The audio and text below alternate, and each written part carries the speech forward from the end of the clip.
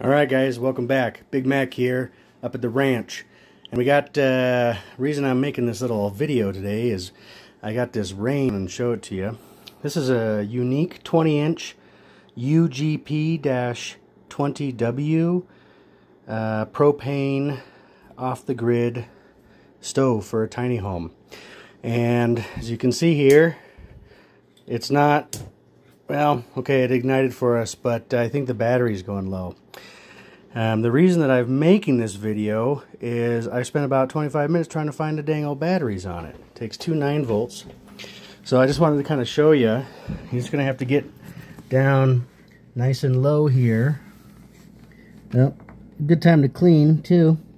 You'll see I just removed a couple of Phillips screws. So let's go ahead and take this off. Come on, get out of the way here. Alright. Ta-da! Hiding right down there with some other crumbs that need to be cleaned up are two 9-volt batteries. I'm going to get those changed out real quick and come right back to you and let's see what it does. Awesome. Okay, so as you can see, I got the old Duracells changed out with some of Amazon's finest down here. Let's go up and give it a test run. You can just listen. Woo!